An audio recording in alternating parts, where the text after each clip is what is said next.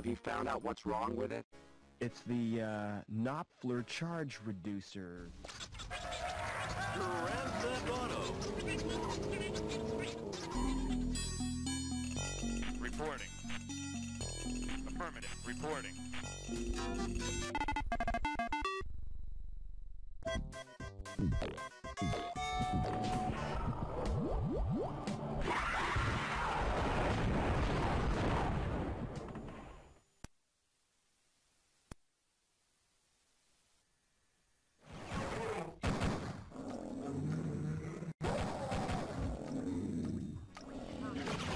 New construction options. Reinforcements have arrived.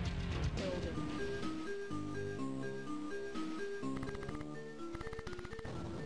Aha! A secret passage. This is all too easy.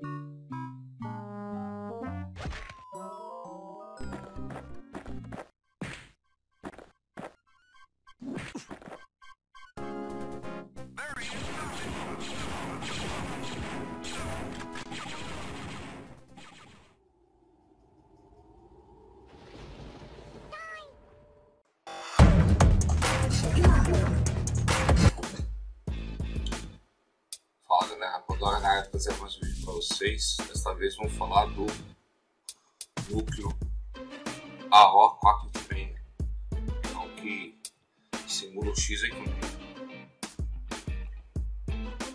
Está a versão do Core. Estou lá no diretório de game dele para poder criar a estrutura. Beleza? Algumas já vem criada por padrão, nossa agora, floppy, para colocarmos os disquetes.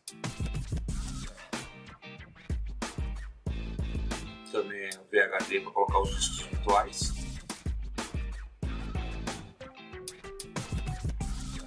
Vamos criar aqui um diretório para colocar os discos de instalação.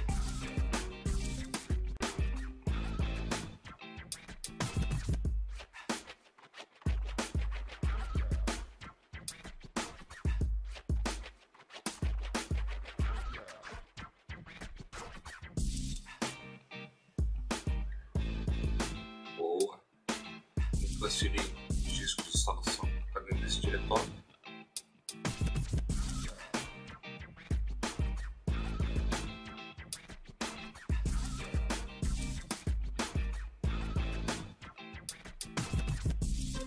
Beleza, transferido. Vamos criar os discos virtuais. E aí nós vamos entrar no gerenciador de disco. Ó pessoal, vou deixar o link na descrição, mas você pode baixar tudo que for necessário dentro dos links, tá? O pack de inicialização, ele vai instalar CD-ROM, vai transferir o FPGA desse pack para dentro da nossa instalação. Aí nós vamos fazer alguns ajustes, né? Para estender a memória e tudo mais. Também aqui o drive de mouse. É importante se você for instalar o Windows 3.11, tá? E esse programinha aqui para a gente poder criar a partição, na verdade, formatar a partição FAT16, porque a do Windows não deu muito certo, não sei porquê. Como gerenciador de disco, ação, criar um VHD, no disco virtual, vou clicar em browser para poder indicar o local que vai ser criado e o nome.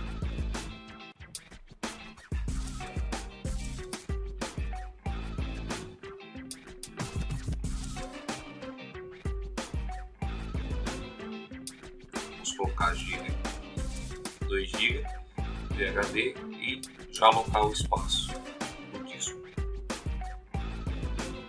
Criando o disco, vou guardar. Aqui está a barra de progresso.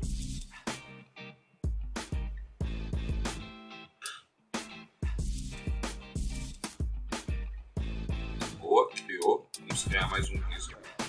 Dessa vez um disco temporário. para chamar de tempo 100 MB. Ok. Boa. Tá aqui os dois discos criados. Vamos inicializar eles, tá? Com MBR. Tá selecionando os dois. Ok. Vamos desanexar o principal.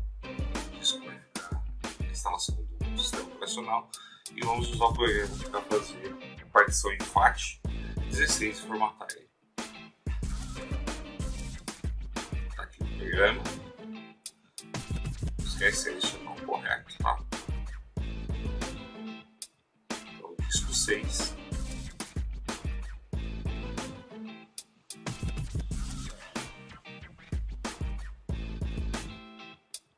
Beleza, aqui. Então, vamos criar a partição.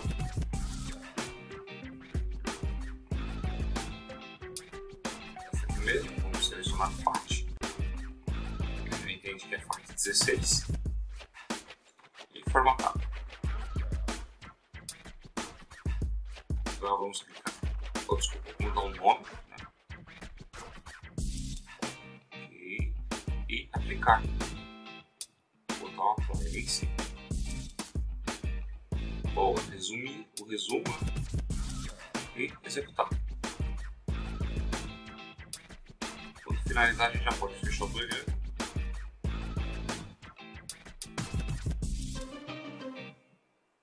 Maravilha. Tá aí. Podemos agora transferir o MiSTer FS para o File System, né? Compartilhamento. Assim como o drive do DOS e o starter pack do DOS. Tá aqui o HD tape. Vamos selecionar aqui. Pega o mouse, back, só passa técnicas, meio precisar, e o MiSTer FS. Vamos arrastar até cá. Ok, pode fechar e desanexar.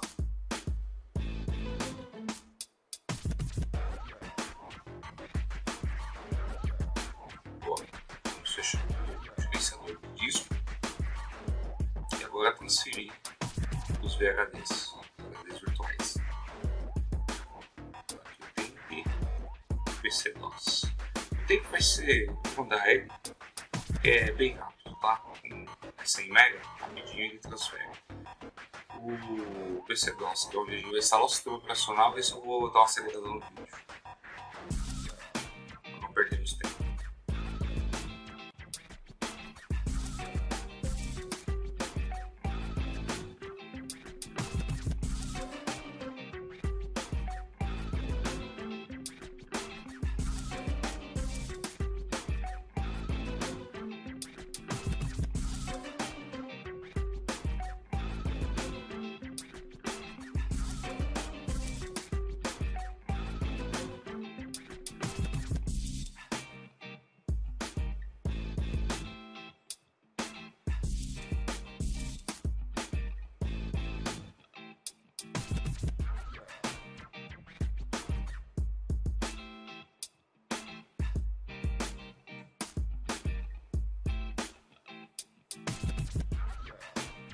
Beleza? Terminou.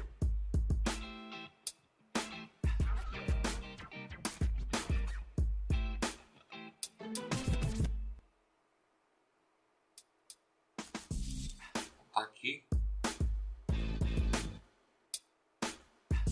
O samba já tá aqui, né? Tem a BIOS. Não esqueça de atualização MiSTer, que sempre vai trazer a BIOS mais recente do repositório do MiSTer, tá?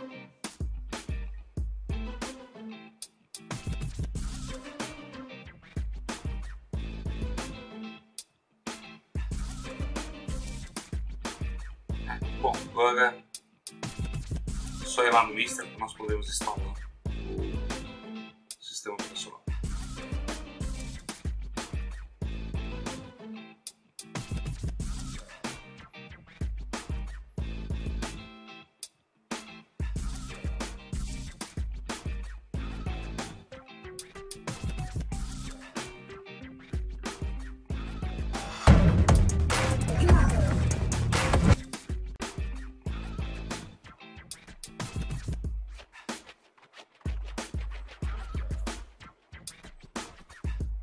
aqui no MiSTer, vamos em Computer, AO486.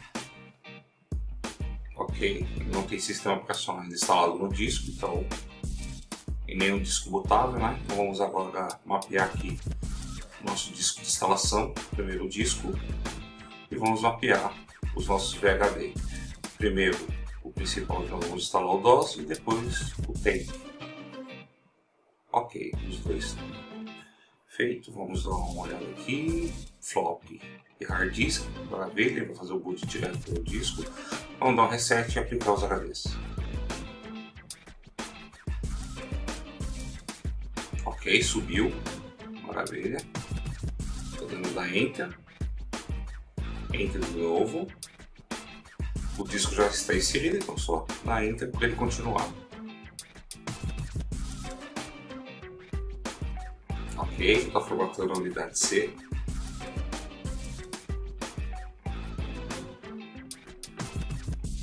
Maravilha. Aqui as configurações, né? Data, hora, onde vai ser instalado o sistema operacional. Bom, bem padrão Microsoft, né? Next, next, finish. Está pedindo o disco 2, Windows F12. Vamos selecionar o segundo disco. Agora dá ESC e Enter para continuar. Não reseta, que senão ele vai começar a instalação do zero de novo, tá?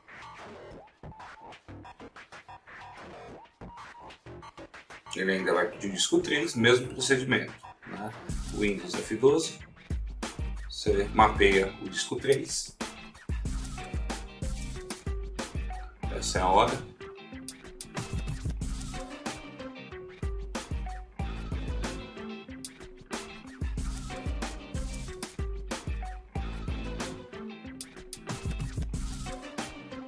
Ok, ESC e Enter.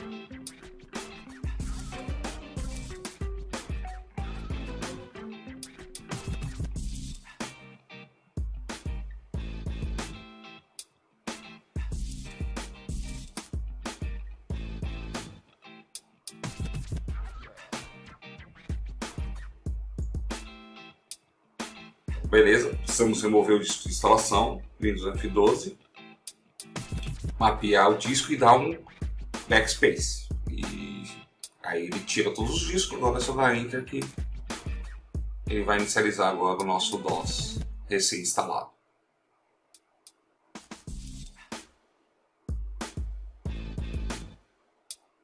Tá aí, galera, o DOS instalado. Tem alguém me chamando aqui no celular. Desculpa aí.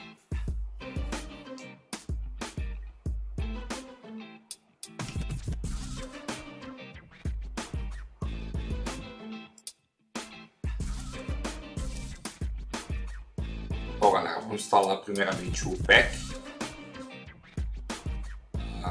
A segunda unidade que deve estar mapeada como D. Então é só dar o comando D2 pontos.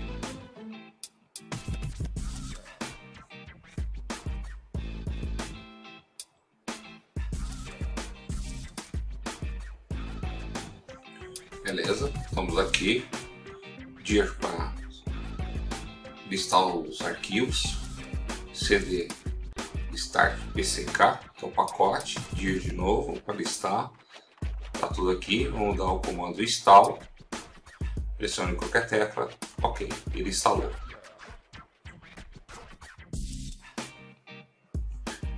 Beleza, vamos voltar à raiz do D. Aproveitar para instalar o mouse. Vamos tirar aqui para listar de novo o diretório mouse 820, mouse.com, o nosso cara. Vamos para o C, drivers, CD drivers, no diretório drive vamos listar, e o drive que está lá é o CT mouse. Nós vamos usar o drive que nós baixamos. CLS para limpar a tela. São comandos básicos do DOS, tá, galera? Vamos agora copiar o nosso mouse. comando é copy, o caminho do driver e o destino, que é C2.drivers.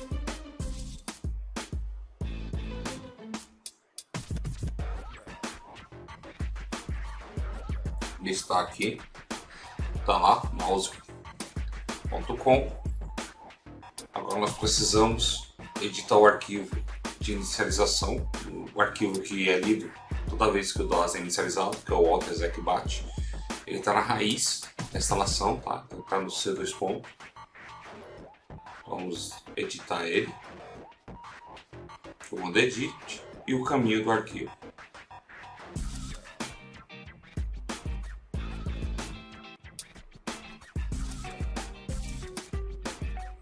Ok, vamos na linha LH, onde está mapeado o driver de mouse, e vamos colocar o mouse.com. Vou remover esse R2 aqui também, não tem necessidade. Alt, File, Alt, Exit. Alt File, né? Alt File, para você manipular ali.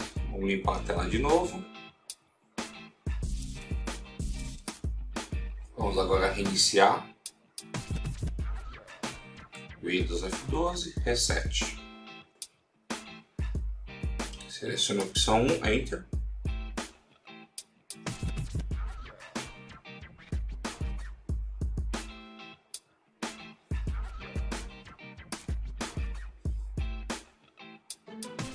Nós prestamos atenção, tem um warning ali. Devido ao mapeamento de memória, tá? O EMS, o mapeamento de memória.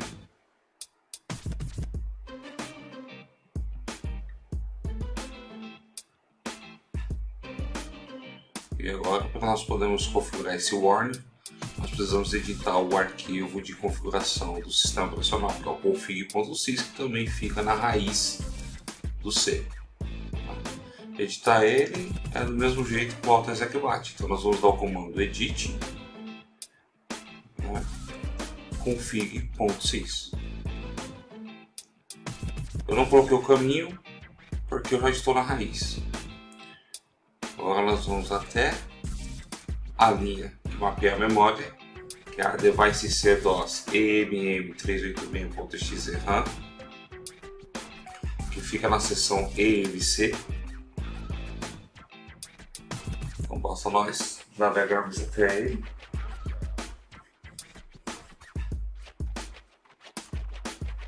Aqui está.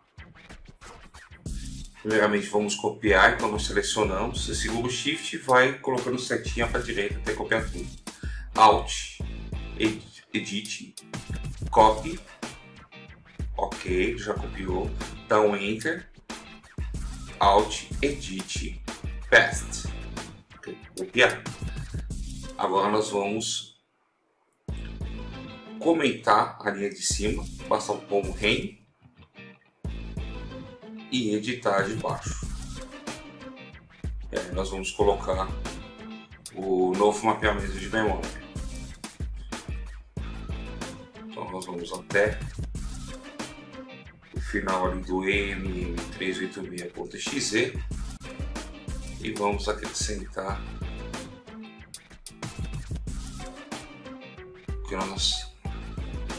o endereçamento de memória. No caso nós temos 4 MB de memória, então nós vamos colocar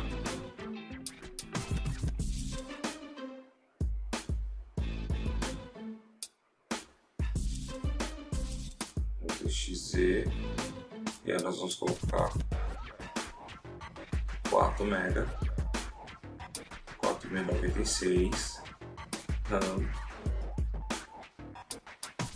frame igual E000, espaço D igual 256, espaço X igual A000, hífen C7FF, espaço I igual a C800, hífen FFF. Maravilha. Então vamos copiar essa linha. Eu seleciono toda ela. Alt, Edit, Copy. E agora nós vamos nas outras seções que também faz mapeamento de memória. Então na EM, vamos dar um REM, aumentando a linha de mapeamento anterior e vamos colar no nossa. Ok.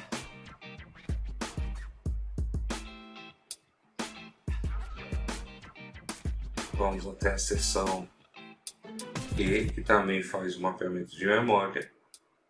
Comentamos a linha e acrescentamos a que nós editamos. Alt, File, Save, Alt, File, Exit.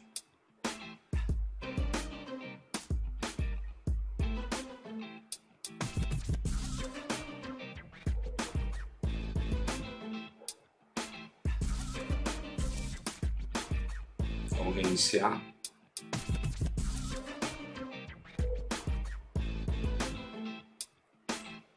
Vamos startar a opção 1.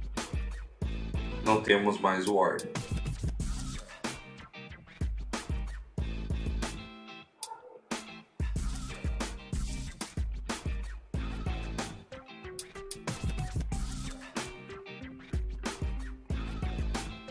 Maravilha.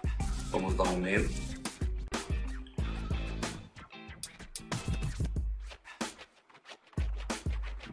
Tá aqui, ó. Total Expand EMS. Tá lá nos nossos 4 MB.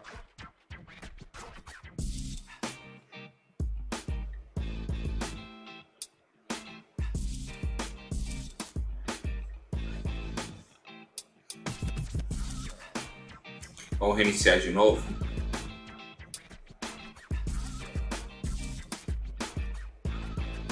Dessa vez vamos selecionar a opção 5. Vamos dar um main. Tá aí, pessoal. A memória não está estendida. Então, a nossa configuração deu certo.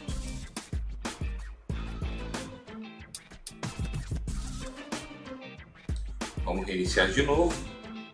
Selecionar a opção 1. Ok, inicializou. Agora nós vamos configurar a placa de som. Então agora nós vamos novamente digitar o Alt Execbat e vamos setar as configurações da Sound Blaster. Então nós damos um Enter aqui na primeira linha.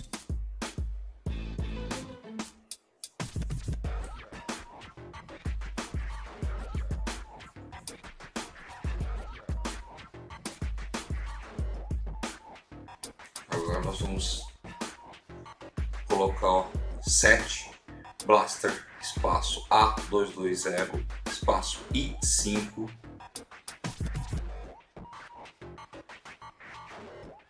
espaço D1 espaço H5 espaço T6. Vamos sair e salvar. Então o primeiro comando lá é a porta, tá? Salvar ali, ok. Então nós temos lá a porta, a IRQ, o DMA e se a Sound Blaster 16 bits, tá? Vou reiniciar de novo aqui, para ele pegar a nova configuração. Aqui, ó, Set Blaster configurado.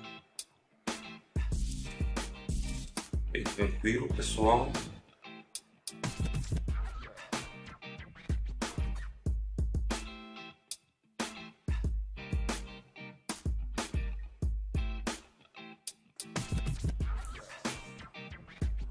Bom, pessoal, nós temos os drivers default de som no MiSTer, que é o OPL2 ou o OPL3, tá?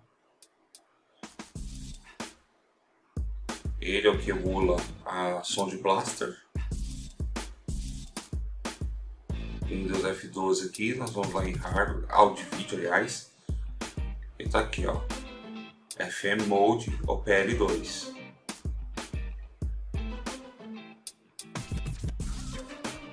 Nós temos a opção 3 também.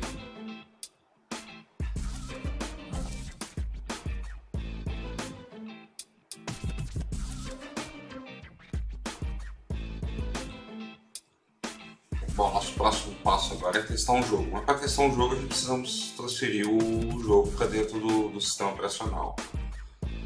E para isso nós vamos usar o MiSTer FS para criar um arquivo de compartilhamento entre o sistema operacional e o sistema de arquivo do MiSTer.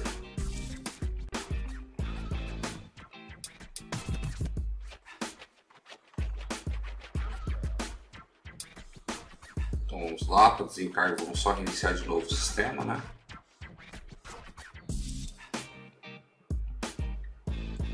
Opção 1, desculpa, opção 2. Ó, a opção 2, vamos agora executar o arquivo MiSTer FS para criar um arquivo de compartilhamento, um diretório de compartilhamento entre o sistema operacional e o sistema de arquivos do MiSTer. Então, vamos lá, em D2 ponto, tá ali o MiSTer FS. Vamos copiar ele para o diretório de drivers para ele ficar dentro do Windows. Não é necessário, mas eu deixo lá para, se necessitar reconfigurar, eu tenho uma cópia direto do sistema. Então é só dar o caminho, no caso eu estou dentro do diretório, agora vamos dar o caminho completo. MiSTer FS.exe e o destino C2.drivers.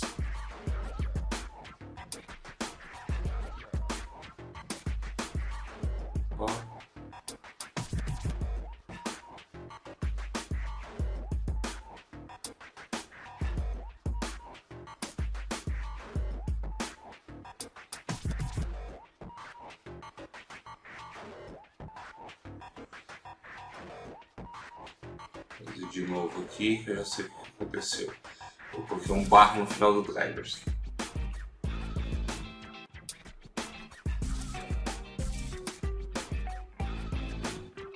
Beleza?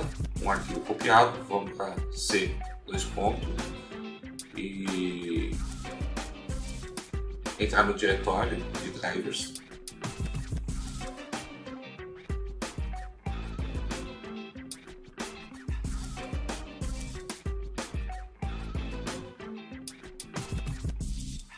Está aqui, beleza, tá ali o MiSTer FS e agora vamos mapear a unidade F, porque nós já temos a C, a D, a E é o CD-ROM, a F é a próxima, então MiSTer XZ espaço F, dá Enter. Beleza, ele instalou a unidade F. Então essa unidade agora ela está mapeada entre o sistema operacional e o sistema de arquivos do MiSTer. Tudo que nós colocarmos dentro do diretório share do MiSTer vai ser mapeado para esse diretório, para essa unidade F.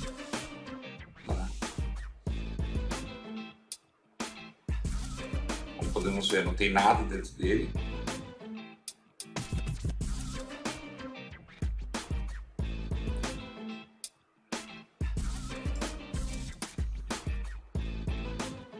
Beleza.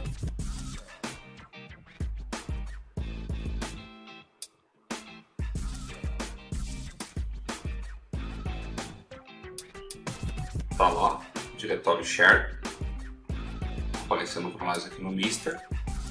Então, provavelmente esse diretório foi criado lá na árvore de diretórios do sistema de arquivos do MiSTer.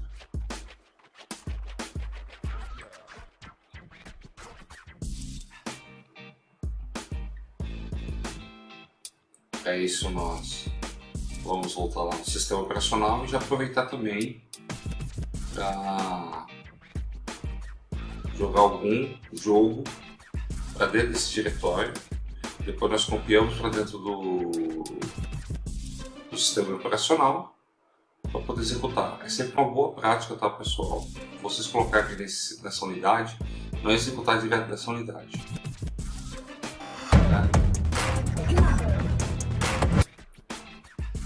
Vamos dar um refresh aqui, que é o que está aparecendo.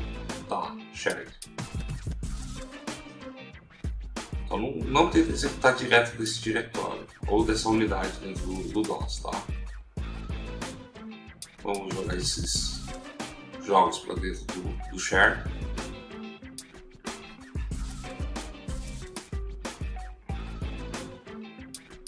Vamos selecionar aqui.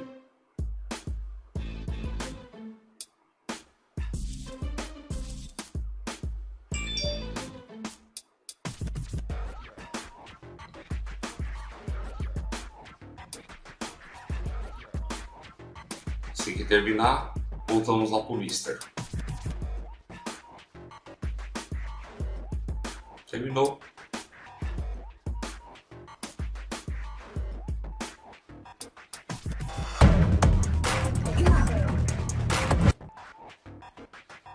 De volta no MiSTer. Vamos listar os arquivos. Tá lá, os arquivos que nós colocamos dentro da pasta do diretório shared. Tá aparecendo na unidade F.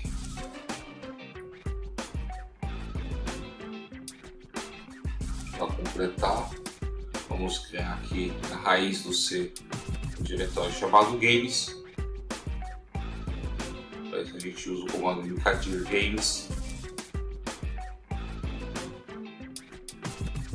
Tá criado.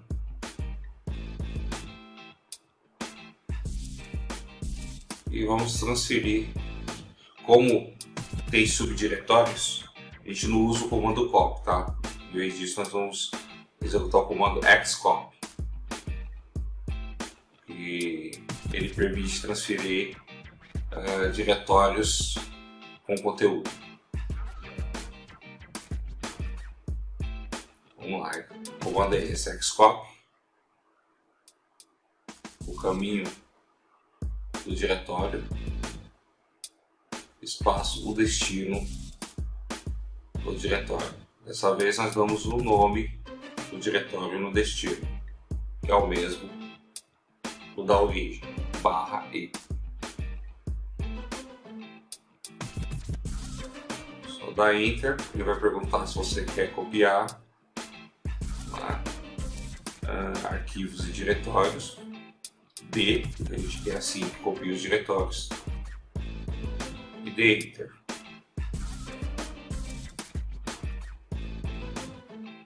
Finalizando, nós vamos novamente na unidade C, dentro do diretório Games, dentro do diretório do, e executamos o jogo.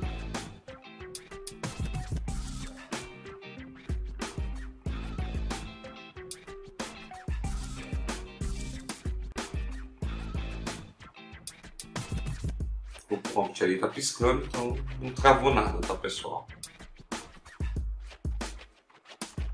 Aqui demora um pouquinho mesmo.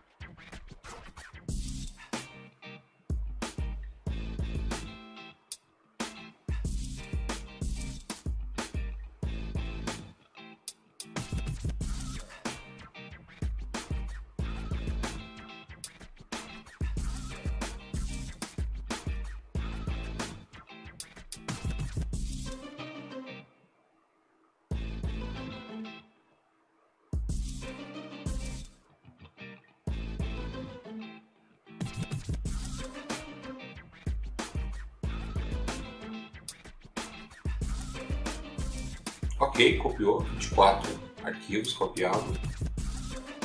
Vamos entrar dentro do diretório Games para poder executar o jogo Doom.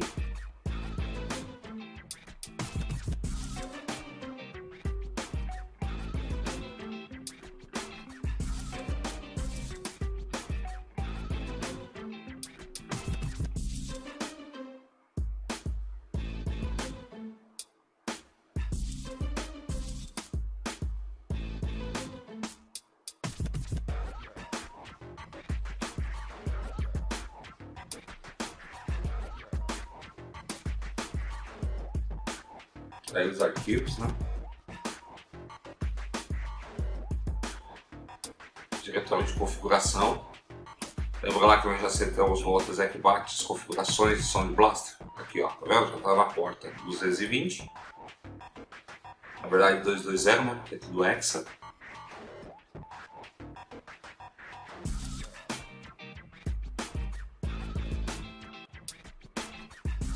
O cartão com a placa é a Sound Blaster, a IRQ,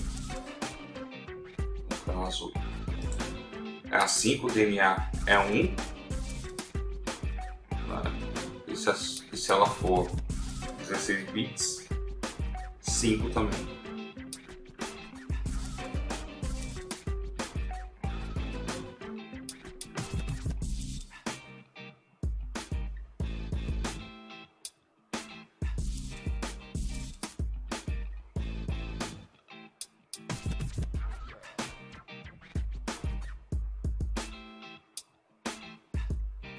Bem tranquilo.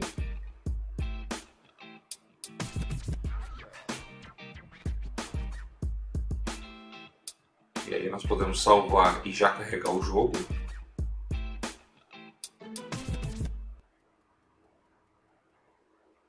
Tá aí.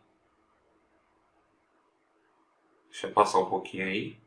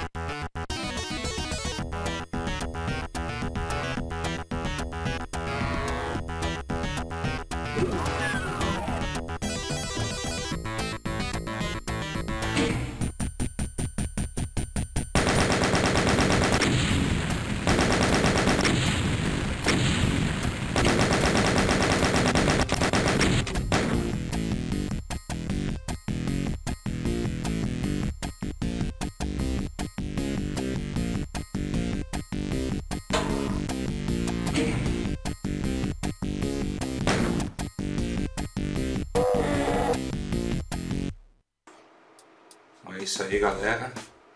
O jogo rodou bonitinho aqui, bem tranquilo. Confesso que foi onde eu mais joguei jogos desses computadores que eu apresentei aqui, foi o MS-DOS, porque basicamente eu sou da geração MS-DOS.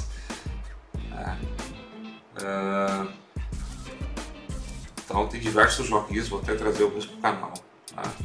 Como Vietnã, foi um jogo que eu joguei muito, Doom, tantos outros. Bom, galera, valeu, fortalece aí o canal, deixa o like, compartilha aí, espero que a comunidade cresça.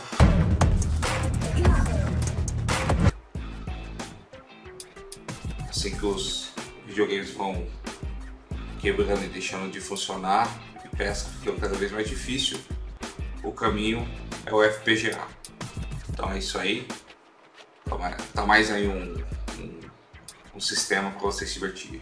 Valeu, falou, um abraço, fui!